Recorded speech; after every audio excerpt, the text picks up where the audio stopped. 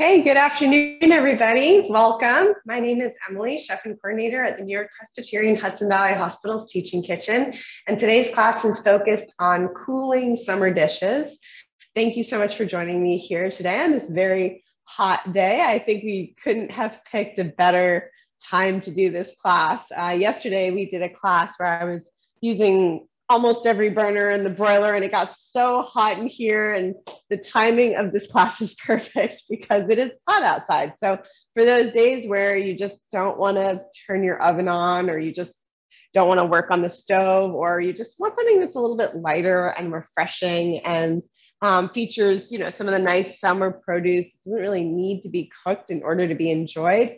That's really what this class is about. So I get a lot of questions about sort of what's the story with raw food, and certainly everything that we're cooking today would be classified as a raw food. So I'll talk a little bit more about that and health benefits, risks, etc.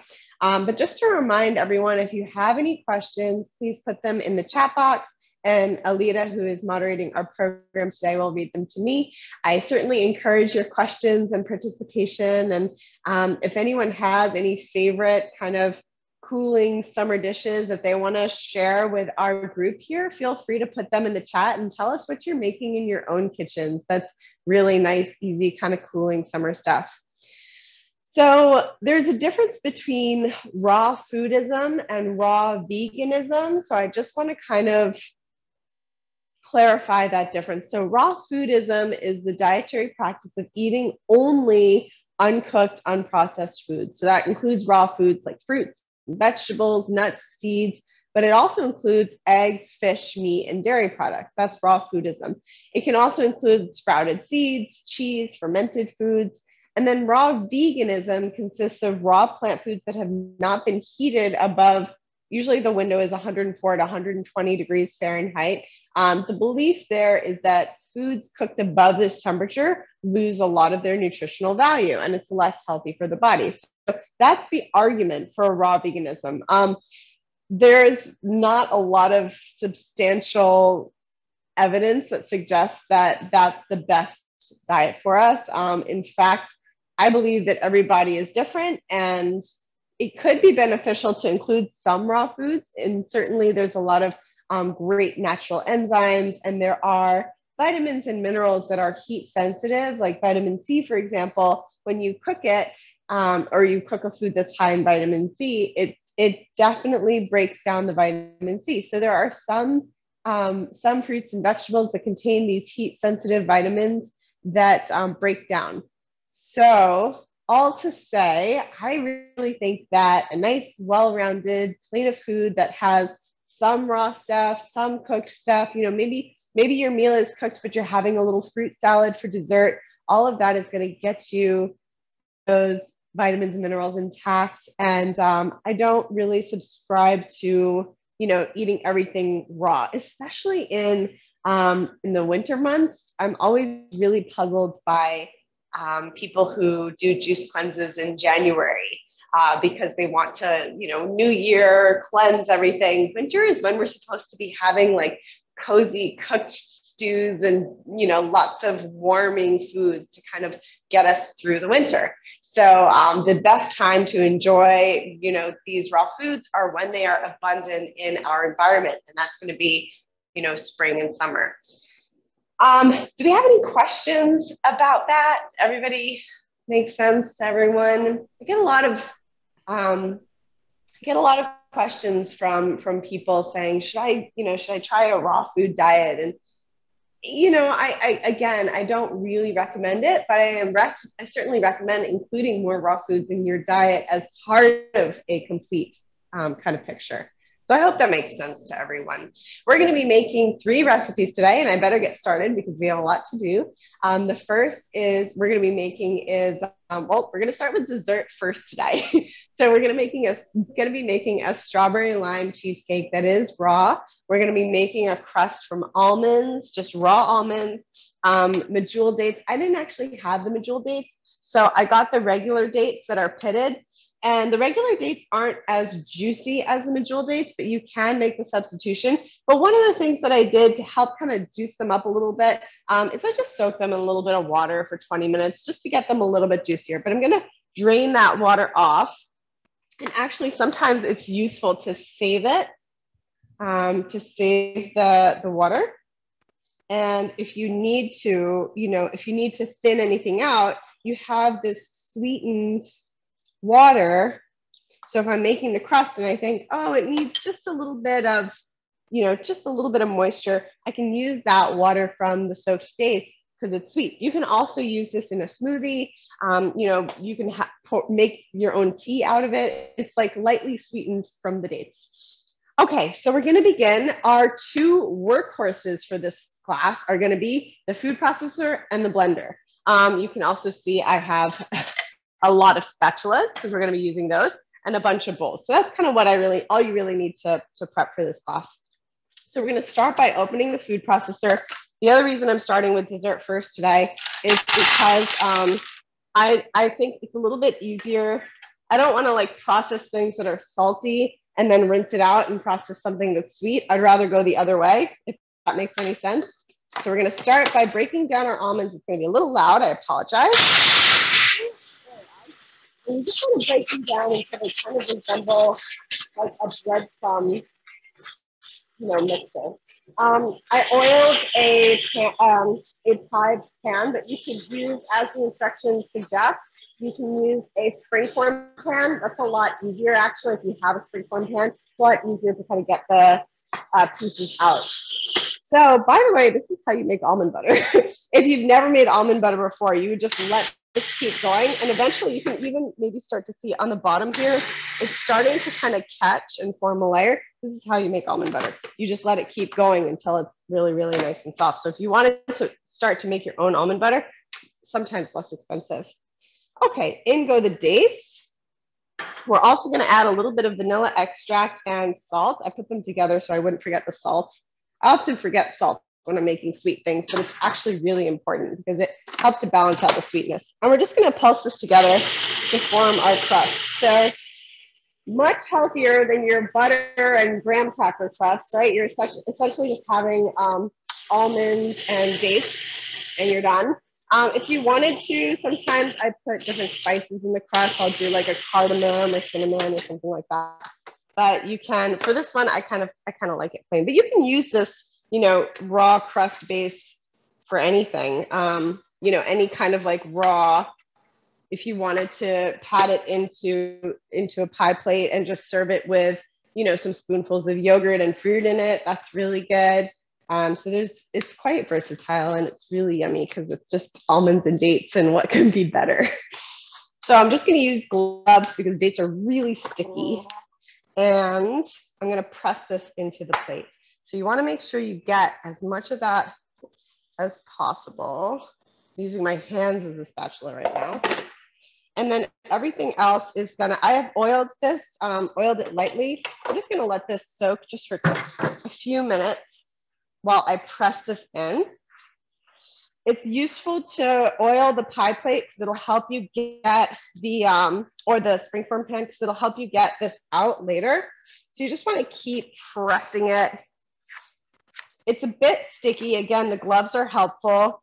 If you wanted to, another trick to kind of get this not to stick as much to your fingers is to actually oil your gloves. So this is like a little olive oil. You could do this with your hands too, and that'll make it a lot easier to kind of press this into place. So far, so good, nice and easy. You can also throw some zest into this if you wanted to add like a little lime zest into your crust. We already have the vanilla extract, which is really nice. And you can see I'm just kind of going into the corners of this and kind of pressing it up, right? You could also get something with like a flat bottom, like a measuring cup, something with a flat bottom, and you could kind of use that to press it so it gets a little more even. I kind of like the fingerprint look. I don't know. I find that you should probably oil this too. I find that it's a little more rustic, as we say, a little more rustic. Okay, and you're not really gonna see the bottom anyway. The important thing is you kind of get it all around the edges. All right, so this is ready for our filling. Just kind of tapping everything into place so it's more or less the same thickness all around. That's all you're looking for. Gosh, this is fun. It's like Play-Doh. I could do this all day. I guess I do this all day. All right, let's get our filling ready. So here's our pie crust. We're gonna begin with the strawberry cheesecake filling. I'm just gonna slide this back so you can all see. I do want to try to pull this, do like a little do-si-do with my machines here. Okay, there we go. So for this one, the Vitamix is very powerful. It's a very good blender. If you don't have a Vitamix, then you can just use the best high-powered blender you can kind of have in your kitchen. The Vitamix will get it really, really creamy and smooth. If you're not using a Vitamix, there are some other ones out there. You might have to blend it a little bit longer to get it the right consistency. So I have my raw cashews and they've been soaked. Now soaking nuts and seeds and grains and legumes, when you do that, you soak them even for 15 minutes or so. It helps to disinhibit what's called phytic acid, which is a naturally occurring product in nuts, seeds, and legumes that renders them a little bit hard to digest. When you soak them, you break that down, makes them easier to digest, makes it easier to capture all of the nutrition from the nuts and seeds.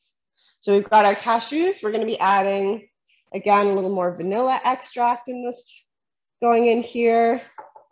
We're going to be adding some agave.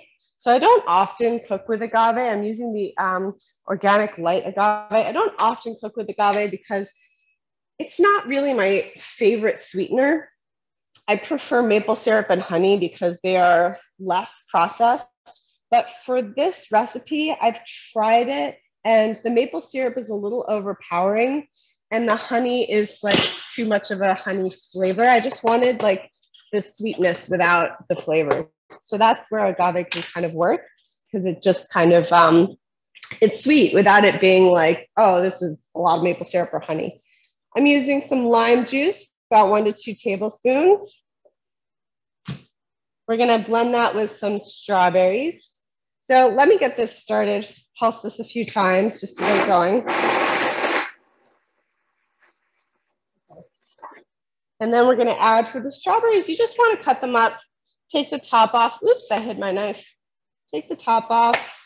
Then you can see here behind the blender, and just kind of cut them into quarters. Okay, add your strawberries, about a cup of strawberries. These have all taken the tops off already. And then we're gonna add some coconut oil. Now you have to melt your coconut oil, so make sure that you do that. I'm putting it in the microwave down here. Everyone is always surprised that I have a microwave under the counter, but I think it's a genius design. I wish my microwave were like hidden out of view because it takes up a lot of space. It's kind of center stage. Right, and now we blend. This is gonna make our filling. It is useful to have one of these. This is a tamper to push the berries down. So that's gonna add some juiciness. Just be patient. Let it kind of work its way down. It's gonna turn this like beautiful pink hue. There we go. Let's crank it up a little bit. Now we're moving. Very, very thick, which is normal.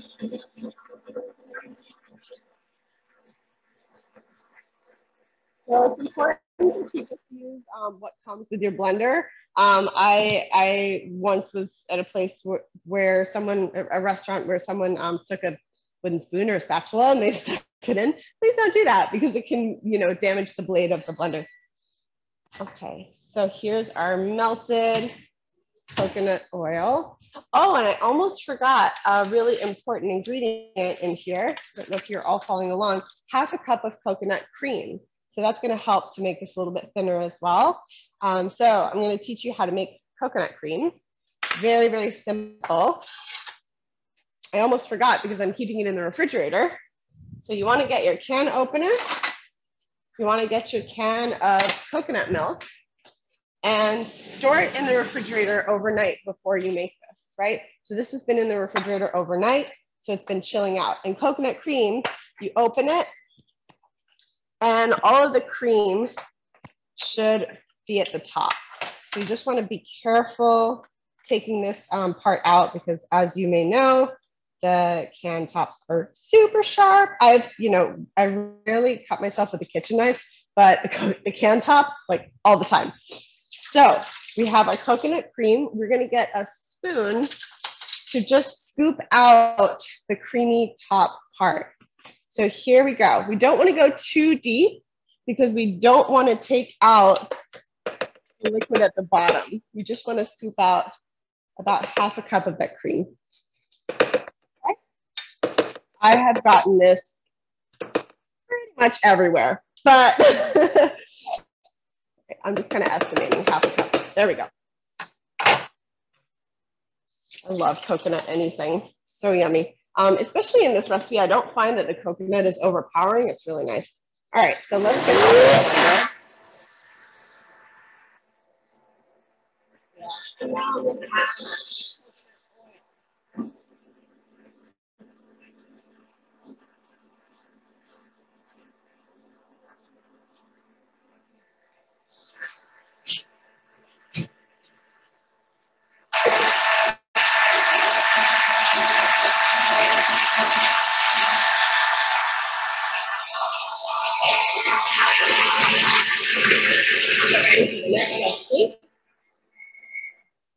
And you just want to let this blend until it's completely smooth and creamy. So as you can see, it's got this kind of nice velvety texture. Oh my gosh, I have to say the color is almost identical to Pepto-Bismol. This is not a Pepto-Bismol pie, I promise. So you're gonna pour that in. To taste it before you pour it in, see if it needs a little more sweetness for you, see if it's, okay the way it is. I'm using a metal spoon here, but I really should be using a spatula. It's a lot easier to get, as soon as you start getting in there with the spatula, you realize how much gets kind of trapped at the bottom. So try to get as much as you can, because trust me, you're not gonna wanna waste this. It's so yummy. Has anyone ever made a raw cheesecake before? Alita, I'm sure you have. Yes, I have many. Many, right? And they're so yes, yummy. I love it. So we've got everything in there. We're gonna set this in the fridge and let it chill. Our Pepto-Bismol pie, our strawberry lime cheesecake.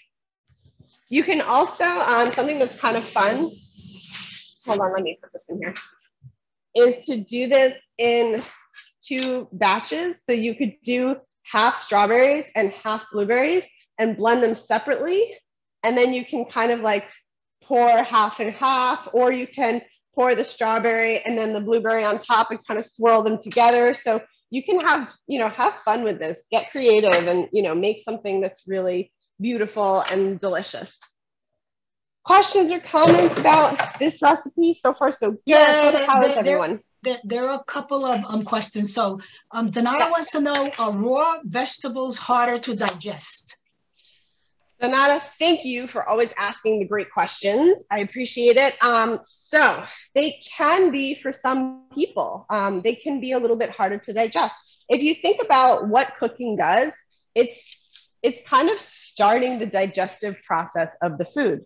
So definitely for some people, the raw veggies can be much harder to digest than cooked veggies. Yeah, but it depends on the person. Yeah. So Gail wants to know if she could use almond flour. Hi, Gail. So yes, you could probably use almond flour instead of the almonds. The almond flour, though, does not have the skin. Like the almond flour, I think the one I have, some of the almond flours do have the skin in them. I would look for the one with the skin because it's just adding more fiber. And yeah, but you could probably make that substitution. I think, what's the recipe say? 1.5 cups, 2 cups of almonds. So I would probably start with like 1 3/4 cup of almond flour, because once those 2 cups of almonds break down, they're more kind of compact and concentrated. So start with like 1.5, 1 3/4 cup of the almond flour and see how you do with that. Thank you. And then Millie has a question about if you don't have a food processor, can they use the Vitamix to process the almonds, dates, you know? You, that's a tough question, Millie. If you don't have a food processor, Could you use the Vitamix? you probably could. It's just going to be really hard because it's going to be very, very sticky. It's going to be very, very sticky. I would almost suggest maybe instead, if you don't have a food processor, like using the almond flour that Gail mentioned, and then blending your dates with a little bit of water in the blender, and then combining them in a bowl by hand. I would try that instead. Okay. Yeah. And then What do you think, Alisa, Alita? Do you agree with that? so Or you know, what do you think? I've used the Vitamix to process some stuff when my Yeah. processor wasn't working, and I just have to moderate it really well. But you know, Yeah. you need to know that machine very well, otherwise it's going to become a big mush, and then you're not going to have the crust the way you showed it. So Yeah. All you know, right. Thank you. Elisa wants to know, can you use peaches? Peaches. Ooh, it's definitely peach season. Mm-hmm. You probably could, but peaches are very, very juicy. So just be careful. Maybe use a little bit less. Like if I have 1 cup of fresh strawberries, start with, I'm just afraid that it's going to be a little too wet. Mm-hmm. So you could start with like 1/2 cup of peaches and just see how that goes and then take it from there. That's it. Thank you. Okay. So I'm just starting on our next recipe, the raw zucchini lasagna. So you can see I busted out my mandolin for this one. This is not the kind that you play on a rainy day on your porch. This is the kind of mandolin that we have here in the kitchen. And you're just going to make these nice thin slices. This is going to act as our kind of pasta for our layers. So if you don't have a mandolin and you have a sharp kitchen knife, you can do this with a sharp knife. Just, it's a little bit harder. You have to have very good control. So if you see, the way that I have this adjusted, this part on the back tells you how thick or thin. You can twist it to adjust the thickness. The blade is very, very sharp, so just be careful. And I always kind of go away from myself. Push away. So I kind of like brace it against my body and push away. That's how I use the mandolin to make these nice slices. Okay, so I have a mix of zucchini and summer squash. These are going to be our kind of pasta layers. And then we're going to fill these with 3 different fillings. The first is a tomato sauce layer. And I say tomato sauce because it's not your traditional cooked over the stove tomato sauce. It's going to be walnuts. Let's add those in. Some little pinch of maple syrup or honey, just a little bit to sweeten it. Just like in a regular tomato sauce, you might have a little bit of honey or something in there, sugar to sweeten it, right? We're gonna add a little, some basil, dried basil. That's the other thing I put in here. Some fresh cherry tomatoes, some olives. So these are Kalamata olives that are pitted. Just make sure if you're buying pitted Kalamata olives, give each one a little squeeze, make sure that there are no pits in there. I think I already did that. I hope I already did that. And then this is sun-dried tomatoes packed in oil. Now, I'm draining off the oil. We're not really gonna use it. You can if you want to. This recipe calls for 2 tablespoons of olive oil. If you wanna use the oil here, let's actually do it. Why not? I'll demonstrate. You can use the oil here, about 2 tablespoons of it, to kind of get this good flavor in there. It's completely edible. I like to actually save this and brush it over fish and roast fish in this kind of like infused olive oil, but this is a raw food class, so we're not going to do that. All right, so we're getting that going. 1, 2, save the rest of this, and you're done. That's layer number 1. Again, with the spatulas. I can't believe I'm already down to 1 spatula. Scrape it down the sides a little bit. Pulse it once more. And you do want it to kind of be, some kind of like a Not a totally smooth texture. I like it if it's a little bit chunky. It almost looks like a tuna fish salad texture. It's got the same kind of like consistency and texture here. Okay, so that was tomato layer. Easy, right? Very, very easy. You can use this, I mean, you can use this as a dip. You don't have to layer this in your pasta, but I'll show you closely. I said pasta, I mean zucchini. We're using zucchini as pasta. So you can see the texture here. It does kind of cling. Oh, it smells so good. It smells like really like that wonderful cured tomato kind of like smell. Love that. I recently been experimenting with dehydrating my own tomatoes. A friend of mine has a really great recipe that she shared with me, and it's great. You just roast the tomatoes for like 3 hours and they get super flavorful. I usually put a little bit of thyme, and she also told me to put a pinch of sugar, which was really interesting, and it worked out really well. Okay, layer number 2. Are you all ready? Everyone's like, I want to roast tomatoes now. Maybe that'll be another class. It does take 3 hours, so it would be challenging. Okay, our second layer is the cheese layer. So for this one, I have raw cashews. Again, this is the foundational layer, I think, of every, raw food thing is going to be raw cashews. If you can't eat nuts and seeds, raw food is definitely a challenge because there's so many nuts and seeds in there. We're going to add some nutritional yeast. Maybe you're familiar with this. Nutritional yeast is a species of yeast. It's grown specifically to be used as a food product, unlike brewer's yeast or the yeast that you use to make bread that has to be cooked. This is grown specifically to be used as a food product. So straight from the container, you don't need to do anything to it. It has a really nice kind of like cheesy and nutty flavor. So that's why we're using it today. And to produce it, these yeast cells they're grown for several days. They're deactivated at a low heat, and then they're harvested, they're washed, they're dried, they're crumbled up, and then they're packaged and put in this little container for you to take home. It's amazing how much happens behind the scenes when you start looking at our food system, even just to get like olive oil and things that we use in our basic household uses, There are 2 types of nutritional yeast. One is fortified, the other is unfortified. This one happens to be fortified. What does that mean? Usually B vitamins are sprinkled into it. So the unfortified one does not contain any vitamins or minerals. I have no preference one over the other. It's usually a lot easier to buy and find the ones that are fortified than the ones that are unfortified. Either way, it is a good source of protein, some trace minerals, and there's 2 grams of complete protein per tablespoon. So that's pretty cool. So we're going to add that in, and guess what we're doing? It's going to be our cheese layer.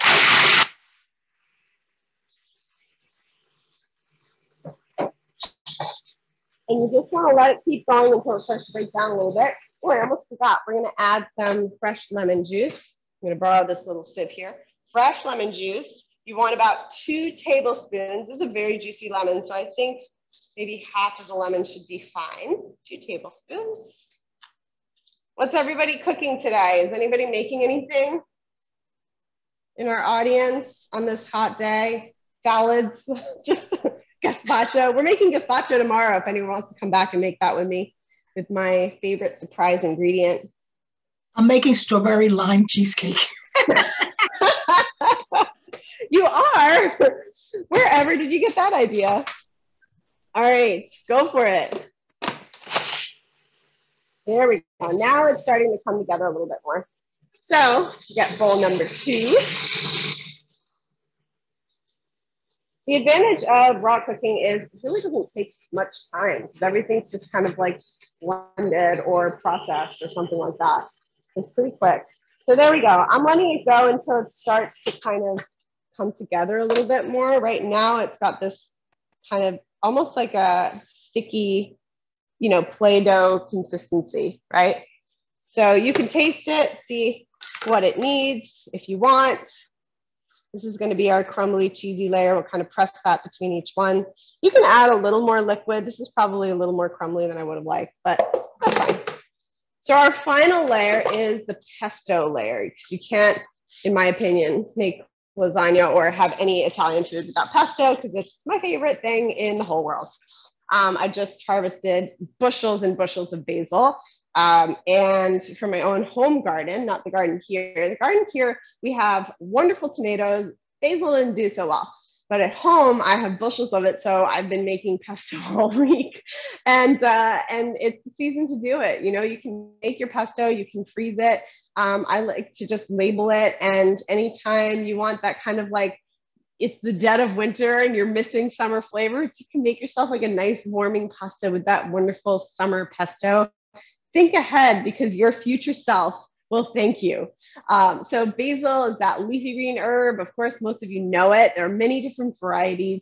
And it's surprising the amount of vitamin A, vitamin K, calcium, iron, and manganese, as well as antioxidants that basil has. It's a bit alarming, but in a good way. And of course, these anti-inflammatory properties, which we love to bring down inflammation with our herbs. Okay. I just put everything in one for this one. We've got our basil, we've got our pine nuts, we've got some olive oil, we've got some nutritional yeast. You could use Parmesan cheese if you wanted. I'm just being consistent with the yeast because I don't want you to go out and buy something and only have one use for it. So you can make pesto with it and use it for that. A little pinch of salt. This is our pesto layer. Done. Fresh basil. Going in here. I'm going to wash a spatula because I knew that I would need a lot, but I did not know I would need this many. I took out 3 and I'm down to 2. Oh, there's one back there. That's why. Okay. And you're done. So now that you have these 3 beautiful sauces, what on earth can you do with them? You're going to layer them in your lasagna. So I'm going to just scrape up all of that good pesto that we just made. And guess what? We're going to use a food processor one last time to make a dip because I don't know about you, but I get a little tired of hummus. I love it so much that I eat it a lot. So I like to have things that just kind of mix things up a little bit, offer some different nutrients and vitamins and minerals and all that good stuff that you're going to get from your nuts and your seeds. More protein in this dip too. Hummus has a lot of protein from the chickpeas, but this one has a little bit more because it's loaded with sunflower seeds, which I don't usually. I'm pretty good about eating the other nuts, the big ones, the almonds, the cashews, the walnuts, because it's easy to like grab a handful of those, you know, and just have them as a snack. But I'm not as good about eating the sunflower seeds. So yeah, it's a nice option if you want to make this, and then you're making sure you're getting a diversity of nuts and seeds. Okay, so this is our meditative, therapeutic lasagna making time. So you're going to take one layer, and you want to make sure it lies flat on a plate. And you can make these 3 sauces and then kind of build it right before serving it. So the way I start is I just want to make sure I'm being consistent. Okay, zucchini, and then tomato. It's useful to have a few small spoons to do this. Right, so you kind of want to spread a little of that tomato layer down, just about a 1/4 inch high. Okay, next layer is another zucchini, or you can use a beautiful summer squash. Look how pretty that is. So nice and yellow. All right, so that was layer number 1. Layer number 2 is going to be, what do I have? The cheese. So you can kind of press this down between the layers. I kind of like to let it escape out onto the plate. I think it looks really pretty. I just decided that right now. I like it because it looks nice. So pat it down a little bit. You'll do your pesto next. And same thing here, just kind of, I should have a spoon for this one too. It would make this easier. Kind of move it along. Okay, and those are your 3 layers. You can end with another squash on top. And you can serve this just as is, or you can try to build a little bit higher. But I find that this is sufficient as a build. 3 layers, 1 of each. See how pretty it is with the on the plate. And then if you want to, finish with a little color, you can do some, I didn't save any basil leaves. I should have saved some basil leaves, but you can add a little, a few little basil leaves or do, a few drops of the pesto around. Okay, so you would keep going with this.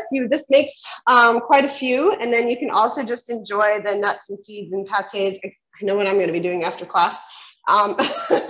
You can just enjoy them on their own, or in this kind of like nice layered format, and you kind of get like the satisfaction of lasagna because you've got those zucchini pieces that are acting as noodles.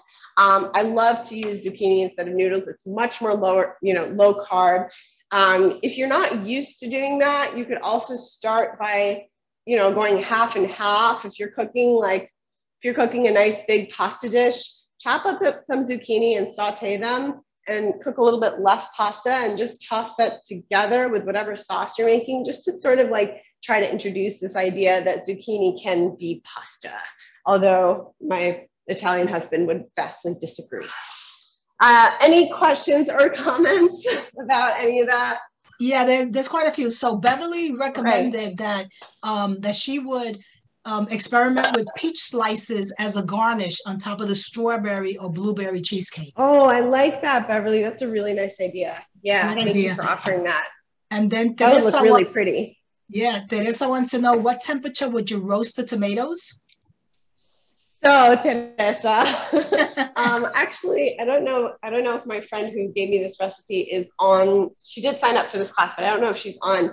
But if I'm remembering incorrectly, if she is on, she can adjust that in the chat.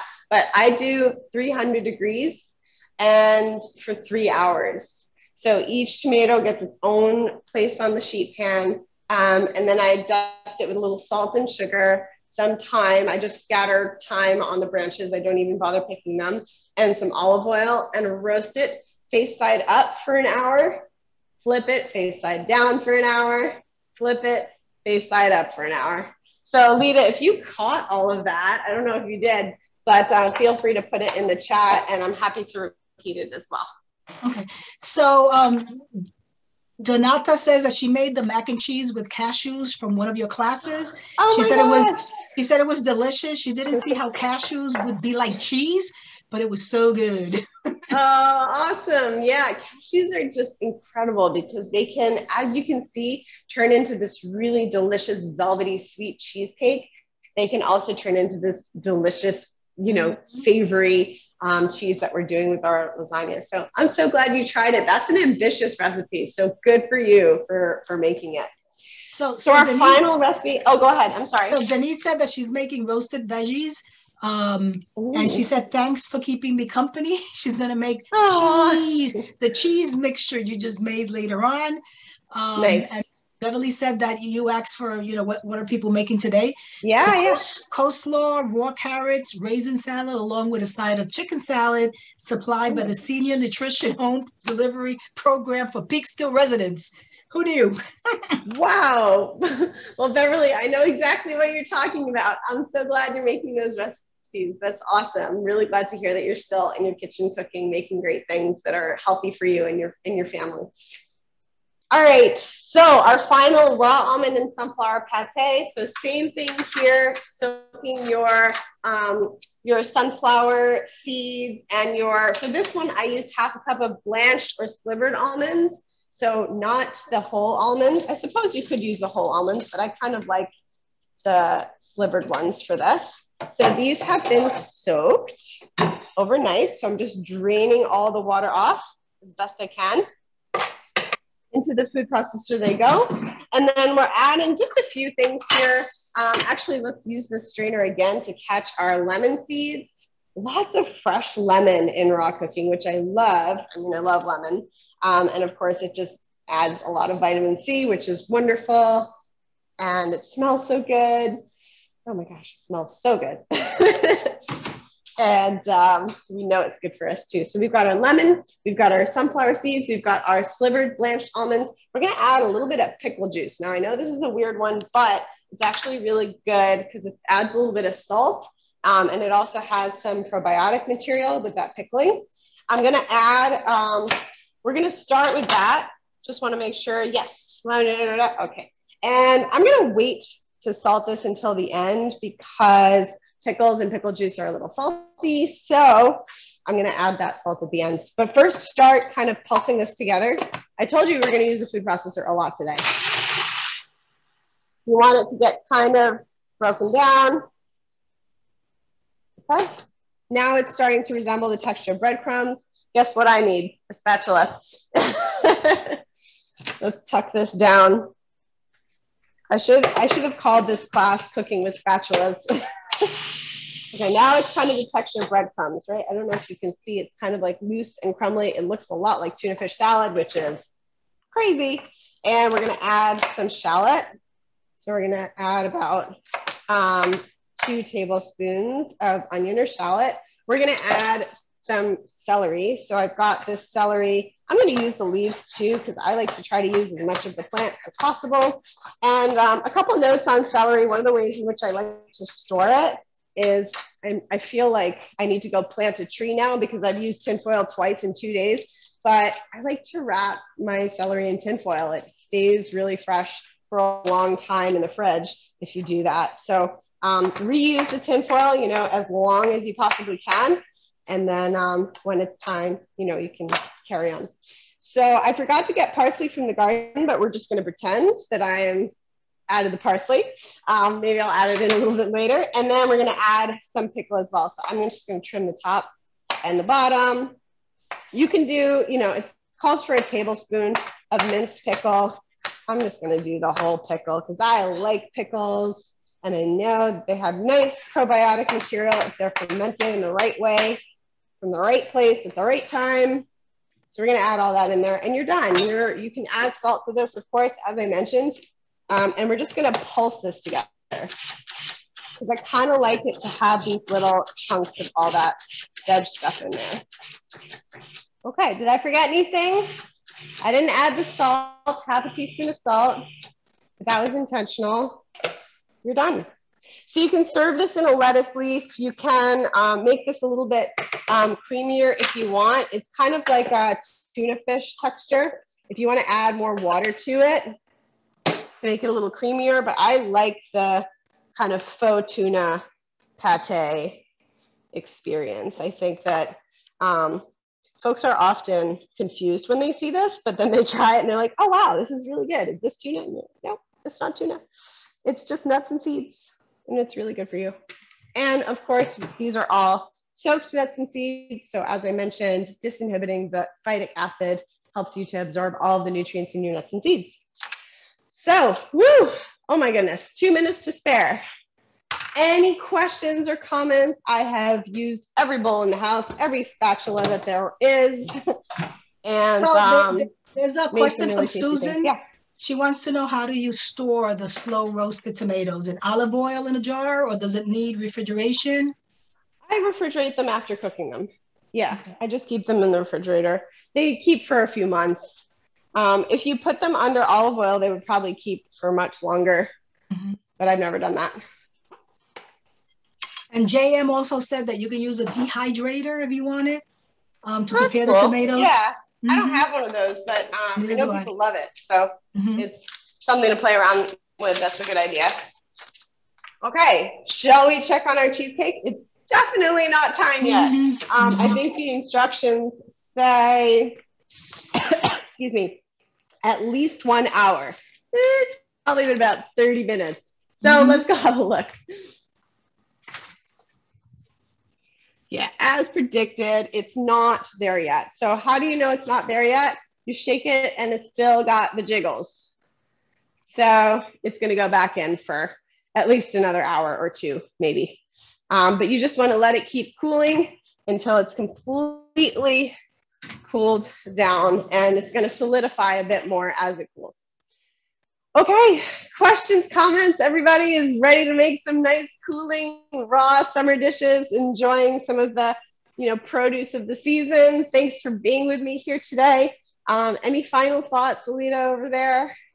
Just thank yous. Valerie said that she's been enjoying puff quinoa lately. So she puts 300 for 3 hours or something like that. Nice. People freeze basil and then they cook with it. The texture suffers a little bit, but not the flavor. Great. That's really it. Just thank you, you know. Yeah, great. Well, thank you so much, everyone.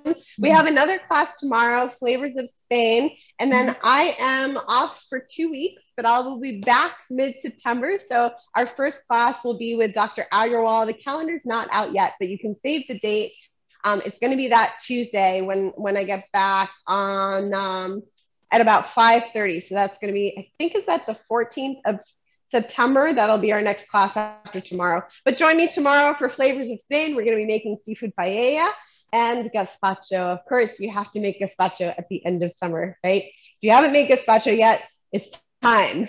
It's time. Don't wait until it's too late. All right, everybody. Take care. Be well. Enjoy. Bye-bye.